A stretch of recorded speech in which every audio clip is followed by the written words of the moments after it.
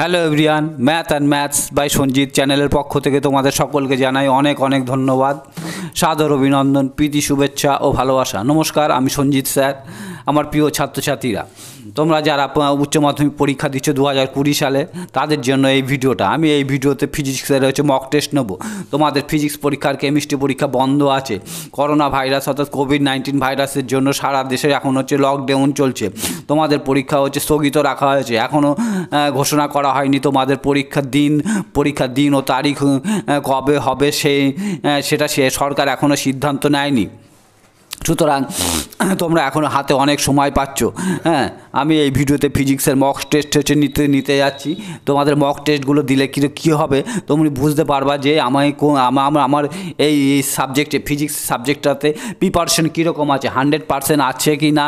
আমি এই ভিডিওটায় mock test দিলেই তোমরা অবশ্যই বুঝতে পারবা। আমি এবার থেকে প্রতিনিয়ত তো প্রায় প্রতিদিনই 2-1 দিন পরই এই ফিজিক্সের ওপরে মক টেস্ট নেবো। তোমরা আমার মক টেস্টগুলো দিলে তোমরা ফিজিক্সে 80%-এর উপরে অবশ্যই নাম্বার পাবে, এটা আশা আমি চ্যালেঞ্জ দিয়ে বলতে পারি।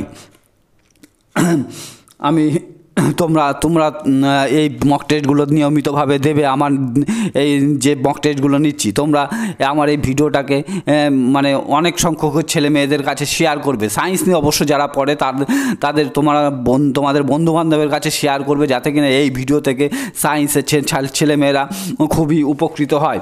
আচ্ছা, তার আগে আমি এই ভিডিওর যে মক টেস্টটা নিচ্ছি, সেই মক টেস্টের নিয়মটা বলে দিচ্ছি। এই মক টেস্টে 20টা কোশ্চেন আছে। তোমরা 20 মিনিট সময় পাবে। 20 মিনিট সময় পাবে। আমি যখন স্টার্ট বলবো তখন থেকে এটা শুরু হবে। যখন বলবো শুরু, তখন থেকে শুরু হবে।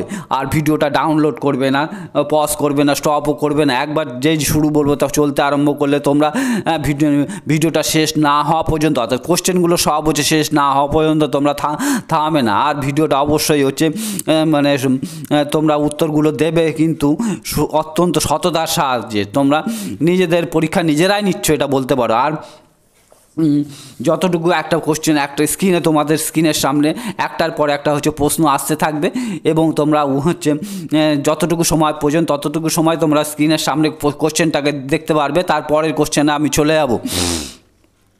আচ্ছা, তোমরা খাতা কলম নিয়ে অবশ্যই রেডি থেকো।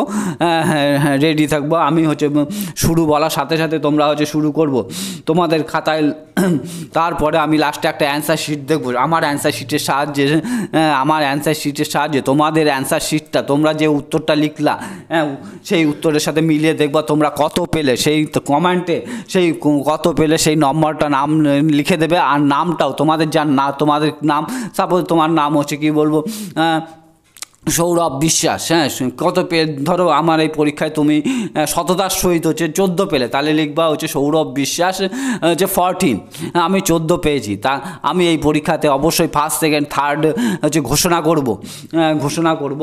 আর প্রাইজেরও ব্যবস্থা করব। কেউ ফার্স্ট হলে, সেকেন্ড হলে, থার্ড হলে আমি একটা প্রাইজ দেবো তাদেরকে।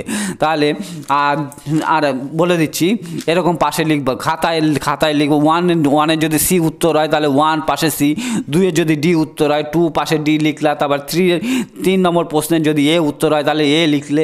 এইভাবে তোমরা লিখবে। এই দেখিয়ে দিচ্ছি, 1-এর সি উত্তর হলে সি লিখবা পাশে, 2-এর ডি উত্তর হলে ডি লিখবা পাশে, 3-এর এ উত্তর হলে এ লিখবে। তাহলে তোমাদের এখন থেকে সময় শুরু হচ্ছে। দেখো 1 নম্বর প্রশ্নটা।